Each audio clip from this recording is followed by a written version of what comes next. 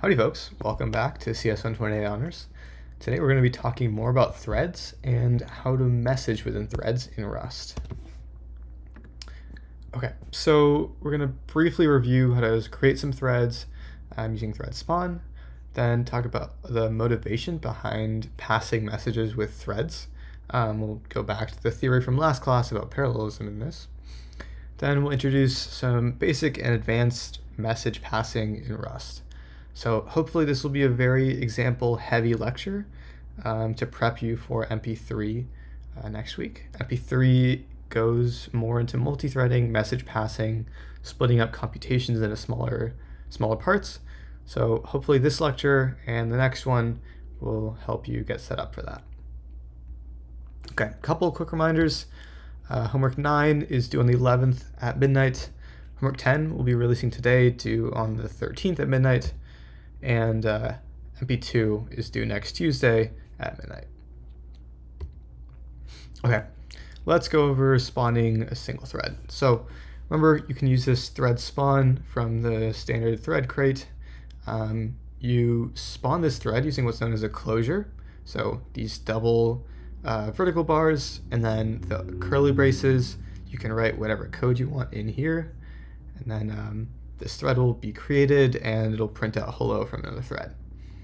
And then thread spawn returns what's known as a join handle, and then we can wait for our thread to finish by calling join on our join handle. This join handle will return okay. We're not going to do anything because our thread finished successfully. If join returns an error, that means your thread panicked. So maybe you unwrapped a none value, unwrapped an error value, whatever it may be. E here will be the reason why your thread panicked, and so you can print that out and sort of debug with that. Okay, this is fairly straightforward. So I want to just briefly review a couple concepts from last time. So we have this notion of blocking functions. So blocking functions will stop the current thread until that function returns.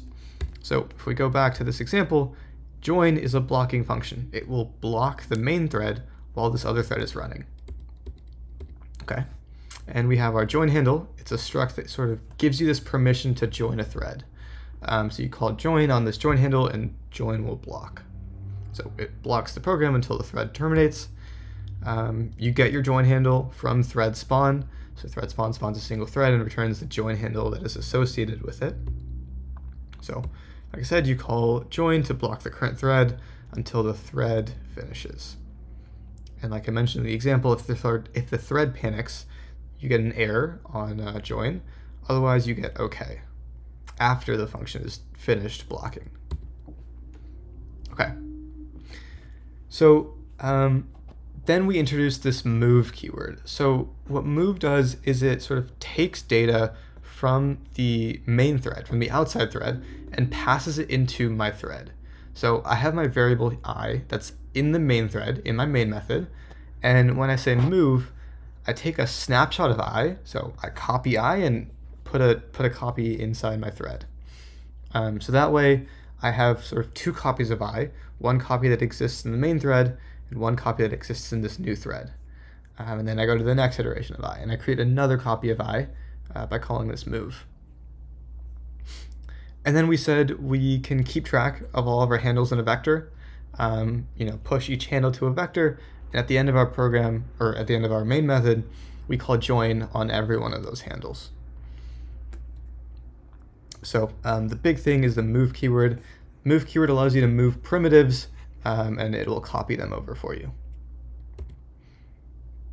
Okay, then we introduced cloning non-primitives. I don't believe there's an example in the last lecture, so here it is. So same program, we have our handles, but this time our data is a string, capital S string. It's not a primitive type, it's a struct, and so we're not able to copy it. So we do the same thing, we call thread spawn, push our handle, and join at the end. But in this case, we're making a clone of our data. So we call data.clone for each iteration of the loop. So we have a cloned copy for each thread, and we're moving the cloned copy into our new thread. So remember, threads have ownership of the variables defined inside them, and so we always want main to have ownership of data, because if we move data from the main thread into a new thread, well, the next thread we try to create will not be able to access data because main no longer owns it. So we create this clone and move ownership of data clone into the new thread.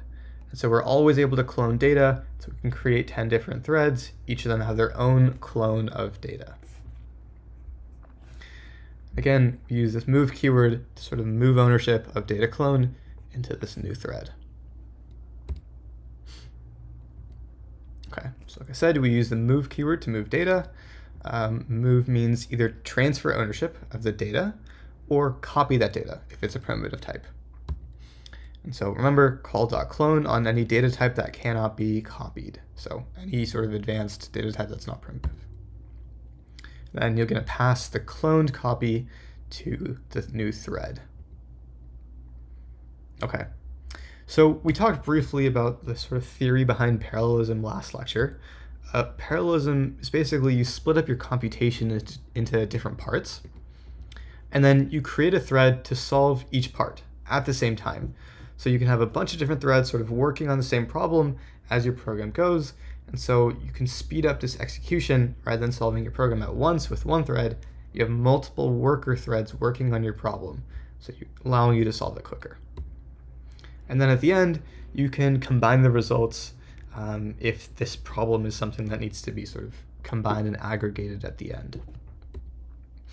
And so in all of the past examples, we always just sort of sent some type of value into a thread and then printed that value out. We never actually combined the results that our threads produced at the end.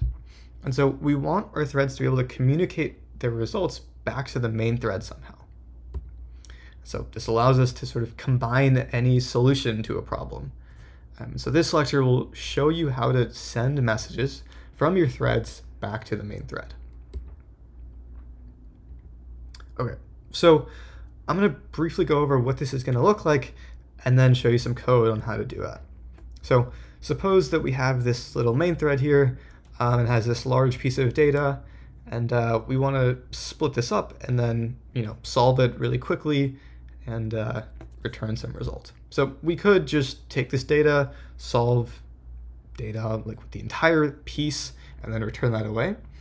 But we're programmers who want to use threads, and we want to make this really efficient. So what we're going to do is we're going to split up our data into 3 different parts. We could use more. The number of threads you do decide to use is very empirical.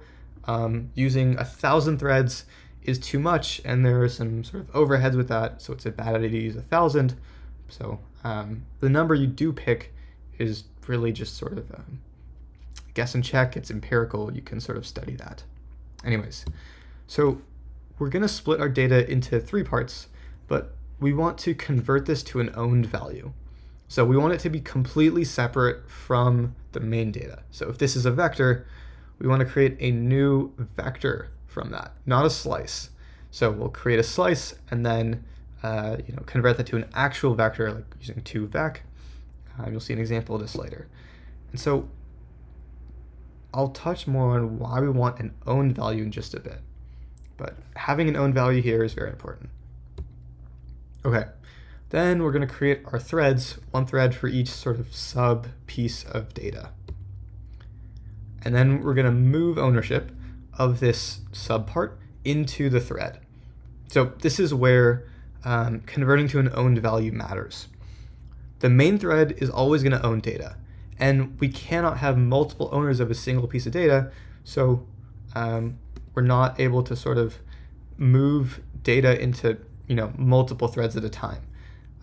So that's why we create copies and then owned copies. So like this piece of data has 1 owner, we move ownership to thread 1. This piece has ownership, we move it to thread 2. We're unable to move this large piece of data into both thread 1, thread 2, and thread 3 due to these ownership rules, because data can only have 1 owner. Okay, so we perform this move using the move keyword in Rust. Then each thread is going to perform some computation and give us a result. So now we're at the stage where we have our results in our threads and we want to combine them somehow. So what we can do is we can send some messages back into the main thread. Be like, this is our result. It's now your job to deal with that and do whatever you'd like with it. So the main thread will then take some type of combining function, sum it together, merge it together, whatever it may be, and then return the final result.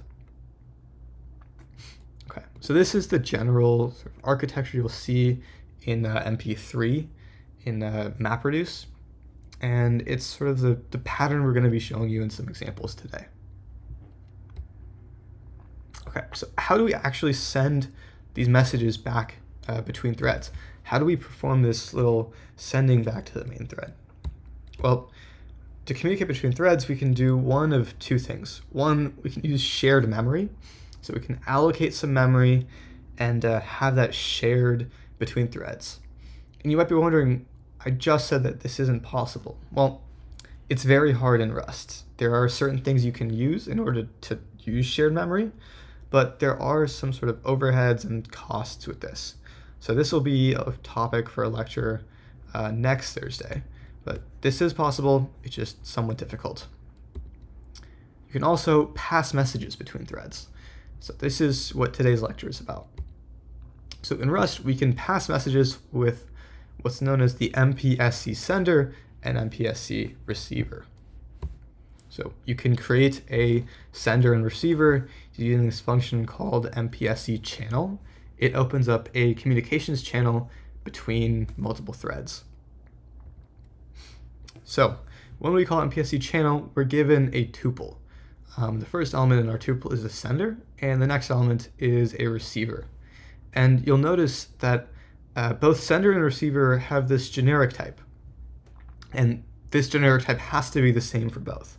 So this sender is going to send a string, and so this receiver knows to sort of listen for strings. These two types cannot be different. If they are different, your code will not compile, so fair warning.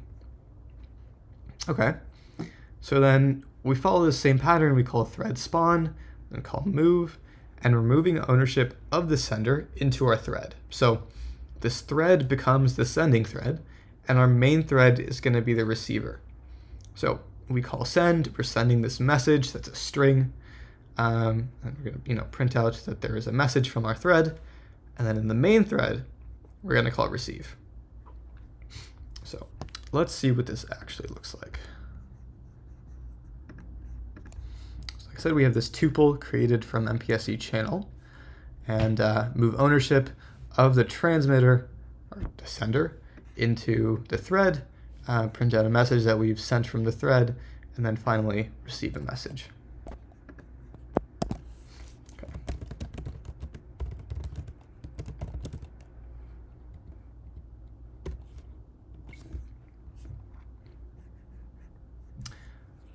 Okay, so we've sent a message, sent message from thread, and then our main thread unwraps and receives that message, and so our main thread prints out, we got this message, hello there. Okay, seems straightforward enough. This gets more complicated when we have more threads though. Remember from our sort of, this little example here where we want to have a bunch of threads, and then each thread sends a result back to the main thread and combines it. Well, having multiple threads does make things a little bit trickier. Okay. So first I want to talk about what MPSC means. So MPSC stands for multiple producer, single consumer. So in Rust, the MPSC module provides this sort of message-based communication using a channel. So you call the channel function to create your channel, which is a sender and a receiver. So senders are these clonable objects that allow a bunch of threads to send messages simultaneously to one receiver. So let's unpack that. Clonable, well, okay. We can create multiple producers by cloning the transmitter. What cloning the transmitter does, it says, I'm going to have this other copy of a transmitter that can send a message to the same receiver. So you have a bunch of these cloned transmitters, and they're all going to send messages to one receiver. Hence, the multiple producer, single consumer. So you're going to call clone on the transmitter, the TX, and move the cloned TX to a new thread.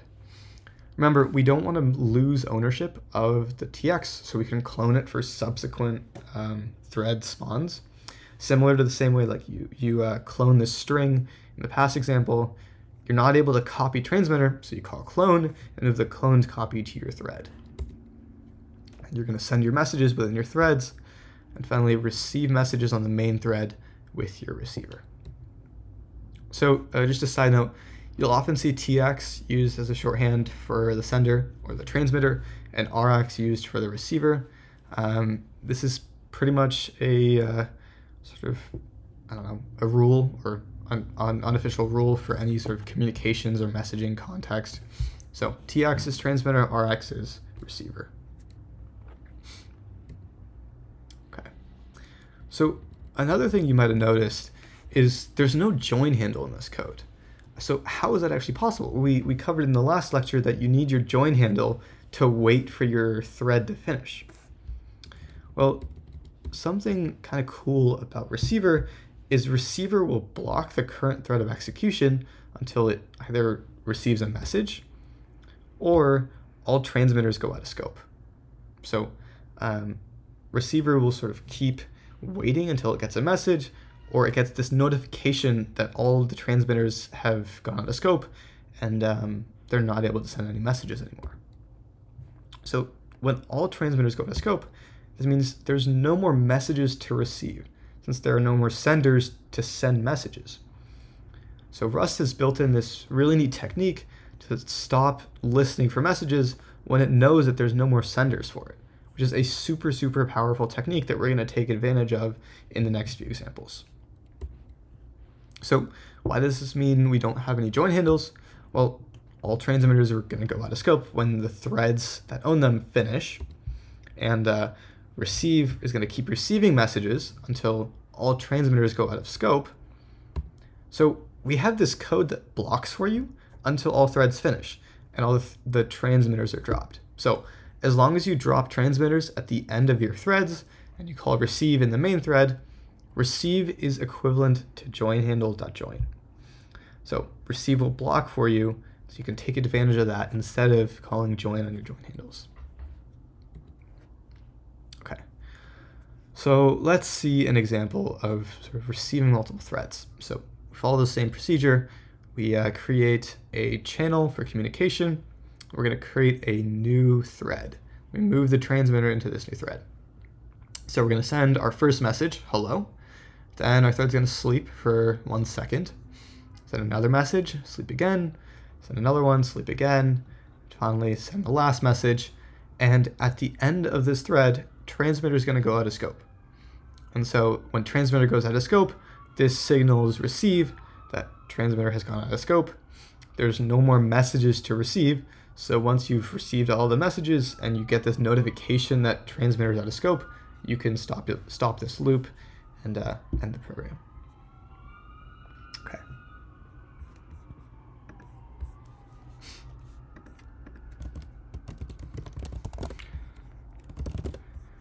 So same example, we create a thread, send a bunch of messages, we're going to wait. So you'll notice that receive is going to block for us. So it receives one message, keeps blocking, receives another, keeps blocking, and so on and so forth.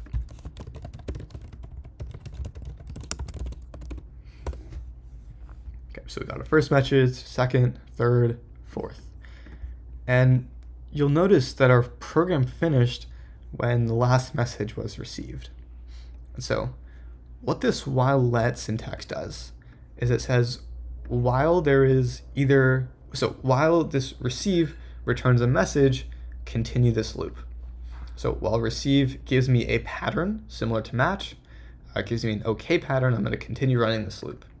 And so receive is going to block, and then when receive returns, this loop is going to look that the result is OK. If the result is OK, we can print out our message. Once receive returns an error, we're going to exit this loop. So receive will return an error when tx goes out of scope. So the thing to note here is it's not really a logical error, it's intended, it's part of the API. You get an error when all transmitters are out of scope. So super powerful. Let's run that again. You notice our thread is blocking, and finally when the transmitter goes out of scope, receive returns an error, then our program finishes. Okay, let's see another example. Actually, briefly touch on this while let syntax. So while let some pattern equals some expression, you do something. So this allows you to loop while some expression matches the pattern. Notice I used match. These patterns are similar or exactly the same as what you've used in match statements. So the important thing though is pattern does not have to be exhaustive. It's just a single pattern. So while some expression gives you a pattern, you continue, and then you break when the pattern does not match your expression. Okay. So we've covered sort of passing multiple messages, passing a single message. Now we have multiple threads passing multiple messages. So we start a program like any other by creating our channel, and we're going to create 10 different threads. But the first thing you'll notice is we're cloning our transmitter. Like we said in the past, cloning our transmitter allows us to pass in a copy, so multiple producers, and they're all going to send messages to one receiver. Okay, so we pass our cloned copy into our thread, and then we're going to say send 10 messages per thread back to the main thread. So our message is message I from thread index, and then we're going to use the cloned transmitter to send messages. So send the message and then continue on to the next iteration of our loop. We have the same while let pattern that looks at what the message is and finishes when we get an error. So I want to point out that this code is buggy, and you'll see why in just a couple seconds. Okay, so we have this code here. Same thing, channel, clone the transmitter, spawn our thread, send a message, and this while let receive. So let's run that.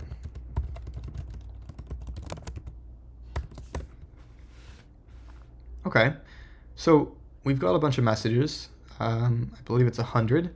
Message 0 from thread 0, message 0 from thread 1, and you'll notice there's no sort of ordering. Threads can run at the same time as each other and overlap.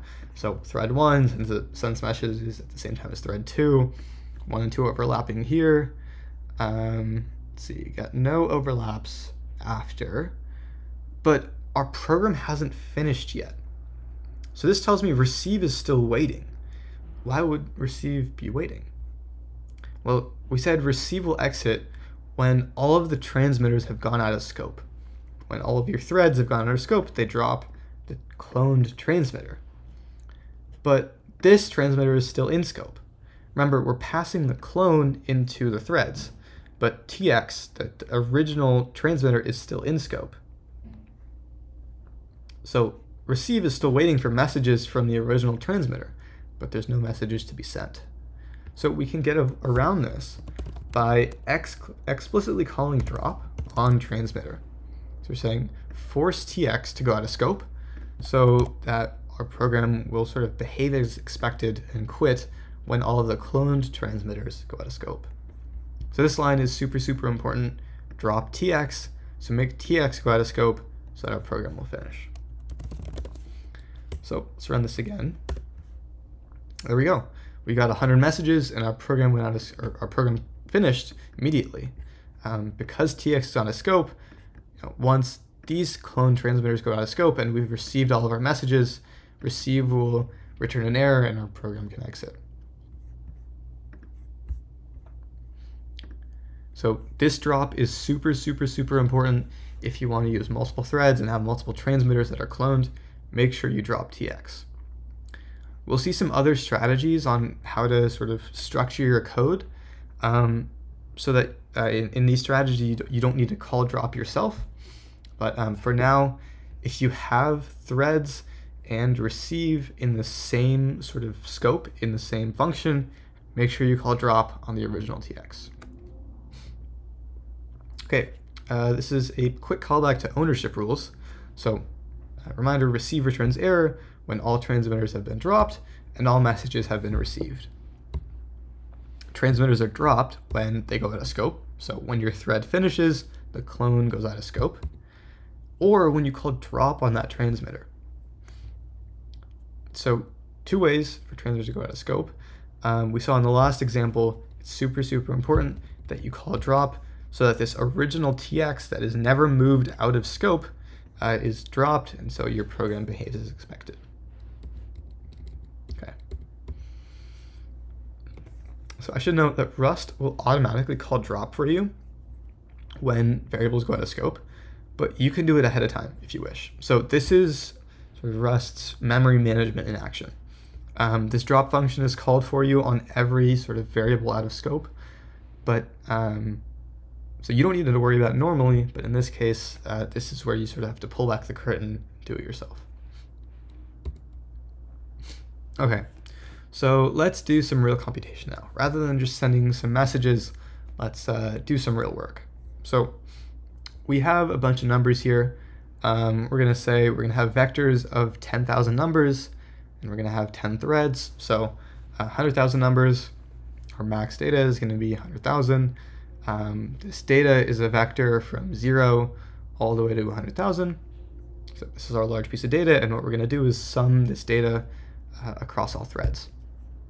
So we make our transmitter, and a receiver, start our threads, and this code here, don't worry too much, is creating a subvector. So for thread 0, we have 0 to 999, or 9,999. And then thread 1 is from 1,000 to 1,999, and so on and so forth. So if you recall back to that diagram, I said we want owned copies of this subvector. So we're taking a slice of data and then converting it to a vector. So owned subvec is completely separate from data. They're 2 different entities now. Owned subvec is not a reference. It's not a slice. It's its own vector. Okay. Clone our transmitter, and then we move ownership of owned subvec and the cloned transmitter into our thread. So we iterate over our subvector, sum it up, and then send that sum back to the original thread. And we call drop, and then when we receive messages, we take a tally of, or take a sum of all the received messages, and then we can print that out later.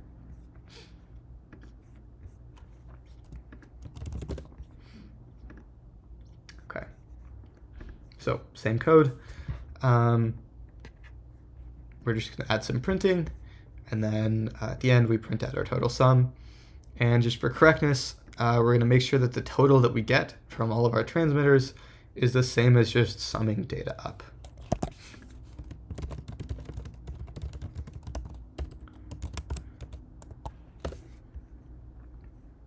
Okay, so well, big takeaway from here is threads will run at different times. So you'll receive messages at a different time than other threads are sending. So you have no ordering of the the threads running. But at the end, we get this sum, and our code does not panic. So this assert is good. Our code is behaving correctly. We have each thread. We're gonna calculate the subvector sum, and then send a message. So our receiver is going to get some value. And then this loop exits when all of our transmitters have gone out of scope. We're already dropping the original transmitter, so we're good there. And so our program finishes and prints out the total sum once receive returns an error. Okay, so super example heavy lecture. Hopefully this gives you sort of a good understanding of messaging. We'll have more examples, and we'll sort of reinforce these concepts in the next lecture, and that'll hopefully get you prepped for MP3. All right, that's all, folks. Take care.